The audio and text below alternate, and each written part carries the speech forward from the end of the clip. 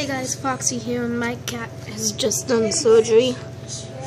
It looks miserable, like its paws has stitches in it, its stomach has stitches in it. They had to get it rabies shot, neutered, and declawed in just 2 days, but at the same time, it just looks miserable, even though it is in good shape. It tried attacking my dad when it came through the door, so it's pretty happy. I've been petting it a lot. But it just looks miserable. I mean, look at this. I'd never want to suffer this. Never. Who would? I mean, those stitches. It's just so sad. I mean, you know?